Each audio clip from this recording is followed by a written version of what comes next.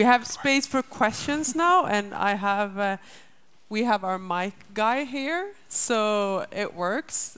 You know this by now, but wave your hand and you say your name and where you're from and what's your question. We have one here and then Teresa. Yeah, hi, my name is Andrea. I have a question for Åsa. What are the calculations? How much is it going to cost to do this, and how is it being paid for? Well, no one knows, of course, but it is the mine has to pay for this, so that's where the money is going to come from. But there's a huge job being done right now, trying to just kind of find the forms of doing this, because like all the real estate thing, I mean, everything is worth nothing in Kiruna. There's nothing you can't really go on any market price or anything. So it's a big job just kind of finding the models for calculating that. So no one knows yet. And Matt, has those questions been asked in the space age time? Who's going to pay for this? Oh, of course. And that was what the main opposition was. It was, why are we spending money up in space when we have so many problems at home? Now, if you go talk to guys at JPL or NASA, they will argue, well, it's not like we're literally shooting money into space. That money is being spent here on Earth, providing jobs and such, but it's still a valid point. It's all about allocation of resources. Where do we value as a society putting that money? And it has a lot to do with dual use as well. Things that we have gotten through government spending in general that a lot of people aren't necessarily familiar with. The internet itself was a government program. And they got a lot of military use out of it. The ARPANET in the 1970s and the MILNET in the 1980s. But when you look at sort of programs today that aren't necessarily getting dual use, things like total information awareness or the drone program that aren't being translated into consumer goods, they are simply just for military applications. You see a lot of resistance, and why are we spending that money there? And that's part of the debate. That's part of what we need to discuss as a society. Thank you.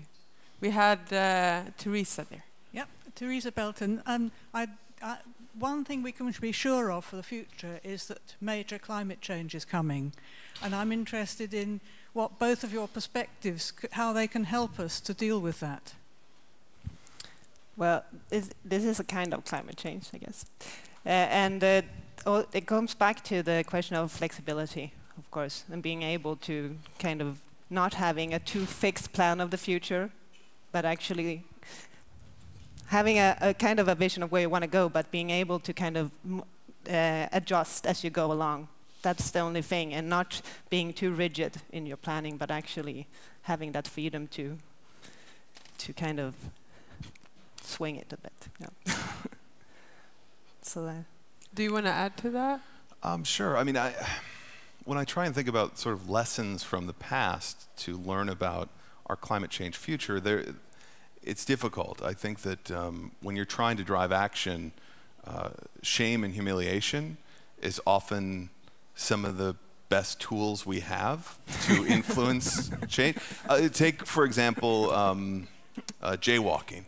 It's a familiar concept in the United States that didn't exist until the 1920s. Kids used to play in the street. People would cross the street wherever they liked.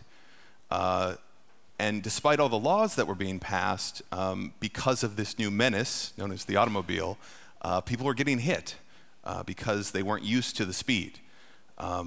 So what they did is, of course, they passed all kinds of laws, but they were totally ineffectual. What they did was shamed people. Cops, instead of handing out a ticket, would just blow their whistle and draw as much attention as possible to one person. And it was actively in the 1920s and 30s taught in school that this is not a place for you anymore. This is a place for cars. And I think that sort of indoctrination, for lack of a better word, in order to influence change, if you have certain things that you believe can influence the world for the better, whether it's conservation or whatever sort of your action plan is, don't dismiss shame. Don't dismiss sort of influencing society in such a way that is a shameful action, that your wastefulness or whatever you're doing to harm society, that is something that you should be shameful for. And another thing is also that you kind of can't wait. That's also the thing you need to, if we want these big things or to handle these big changes, we need to start now. Because if we do it, then it will be too late. Everyone knows this, but again, I mean, you need to start now to be able to do the big things. So. Thank you. And Angela. You have the mic there? I am Ingela Sjölund from Plan B Consulting here in Malmö. I have been in Kiruna and following this project, and in Marseille, the culture capital of Europe this year. And Marseille, their development started from the Second World War, when the whole town was broken down. And I was told by my parents, don't go to Marseille, you will be raped and all that. And you have a very burning platform in Kiruna. The town is just falling down, and Marseille had too. Do you have any reflections about how can we learn from Marseille, from Dublin, from Liverpool, and your very burning platform? It was a social breakdown in one of the cases, and here is a physical breakdown.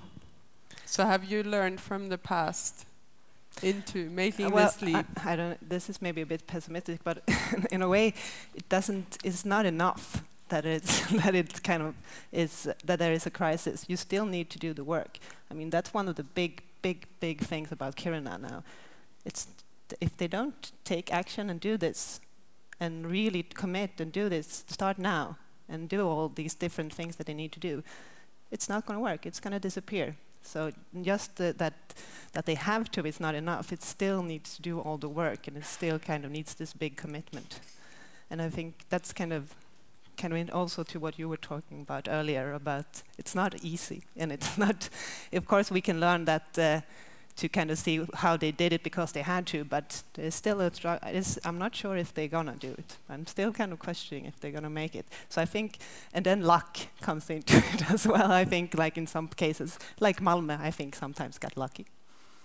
So there are different things that we can't really control, but we have to really, if we want to make a change, we really need to commit. That's the kind of the thing. We really need to do it. We really dare to dream a long dream.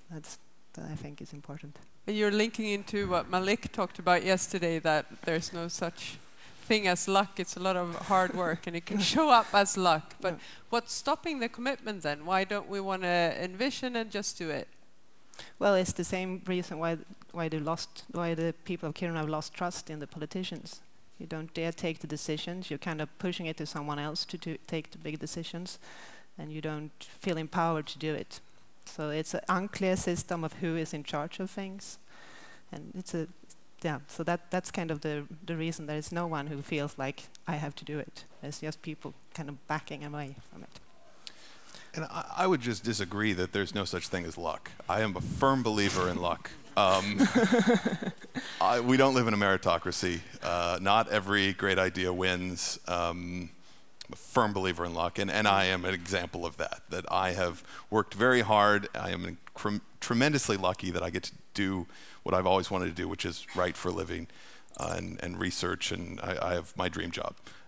But there are a lot of other people in the world that have tried just as hard and are much more competent than I, who don't have my job. Being in the right place at the right time, I can't disagree strongly enough that there is no such thing as luck. There's definitely such thing as luck. So what do they need? What luck do they need in Kiruna? I don't know. That not believing in luck, or believing in luck, doesn't mean that I don't believe you have to work hard. I think that obviously, as you said, there's a lot of challenges ahead that you need to work towards. But sometimes things don't happen and get derailed for any number of reasons. Yeah, good luck. We wish them luck.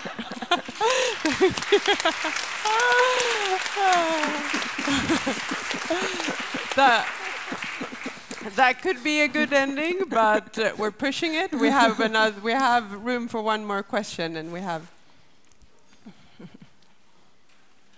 That was our luck. It was our last question, so I think that was meant to be. And thank you a lot for sharing your stories and.